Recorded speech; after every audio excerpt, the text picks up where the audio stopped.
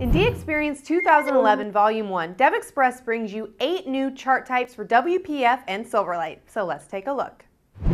The first chart you'll notice is the stacked line chart. It's similar to a stacked bar chart in that it shows each point's contribution to the total, and this is useful for visualizing how a single item contributes to a whole. The next chart is the full stacked line. While similar to the stacked line chart, the primary difference is instead of comparing to the numeric total like the stacked line, the full stacked line displays the values as a percentage of the whole. Next, we have the step line chart. This is great for comparing items to each other and for quickly identifying the series highs and lows. And lastly, we have the step area chart. This is very similar to the step line chart, except that it more clearly displays the ranges covered by the series values. Thanks for watching, and of course, thank you for choosing DevExpress.